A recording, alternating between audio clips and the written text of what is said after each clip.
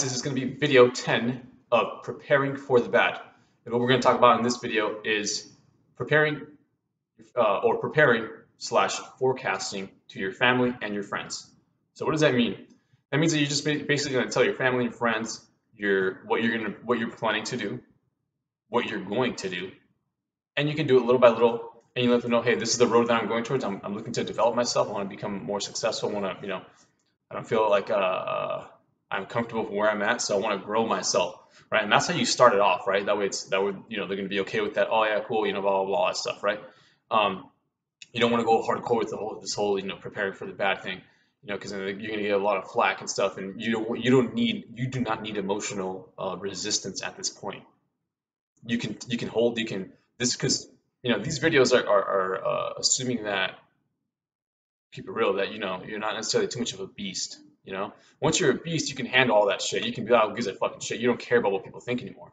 But this video is be for the majority of people, and you guys are gonna have to start little by little and growing yourself to that point. So you got to start telling your family and friends that, hey, I'm thinking about that you're gonna be learning more, right? So you're gonna spend more time. Maybe you're gonna be reading books. You're gonna be spending less time going out. You're probably gonna be eating less shitty foods. You're probably gonna be spending less time gossiping and fucking around, stuff like that. And you're going to be mostly focusing in on yourself, right? So this is when you have to be greedy and selfish during these times. Only for developing yourself, so that way you can help others and help your family and prepare for the bad and your friends as well. So some easy ways that I've done it is you just start off by one, and you start off by talking, say you're with your brother, your sister, and I'm saying one by one, not when they're all there, but you just start talking about it.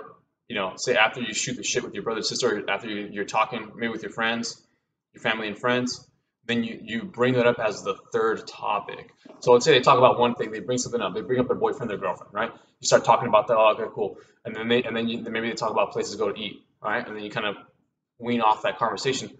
And at that point, that's when you kind of bring things up. Hey, man, I've been wanting to become a little bit, I want to become a better person, become a better man, make more money. I'm getting kind of tired of where I'm at right now. And then they're gonna probably start talking about asking you questions and whatnot. I was like, yeah, so what I'm thinking of doing is blah blah blah blah, right? And I'm looking to I have a list here. That's why I'm looking down here. I have the list of the videos so far, but you can let them know, hey, I'm looking to start to work, increase my work ethic. I want to be able to start making some more money. I want to start learning more. I want to become more intelligent just overall. I want to be able to have a better mindset, right? I want to prepare myself. I want to become a beast and also for my future. But then also you can also bring in, because a lot of people already know this, potential of the World War III, potential of the recession, stuff like that. You can also bring that in little by little, so you can give them a reason of why you're preparing, and I can give a stronger anchor and a stronger reasoning, and I can also interest them and also intrigue them. When you bring a stronger anchor, it can increase the intrigue on the other person, right? It can also increase their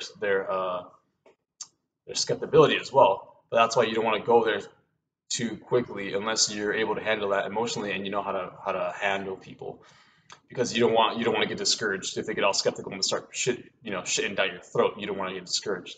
So that's how you start it off. Just maybe talk about on the third topic. You let them, you talk with your family and friends as you guys are talking, and then on the third topic, you slowly bring it in. So that what you're gonna have to do, what this video is about, is forecasting to your friends and family what you're gonna be doing, why you're gonna be doing it. You can give a little bit of the why, if you're comfortable with them and if you don't think they're gonna be too much resistance, and then you start taking action on it, so that way they know that you're serious. Little by little, it'll be, they'll start kind of a lot of the times they're gonna kind of give you resistance. Little by little, as they start seeing you do action, but then as you do it consistently, they're going to leave you alone. They're going to give you some more respect because they actually know that you actually stick to your word and you're actually doing something. And then after a while, they're going to jump on your team, jump on your boat, because they're going to see your results. They're going to be like, oh shit, this guy's actually doing it. This has happened to me many times. So just know that's what's going to happen.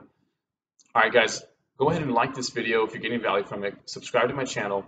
Of course, only if you're getting value. If you're not, don't do it. Look, I need to deserve the subscribers. I need to deserve your guys' subscription. So comment below on any questions, maybe anyone that I need to talk to, questions, tips, any ways I can improve my video.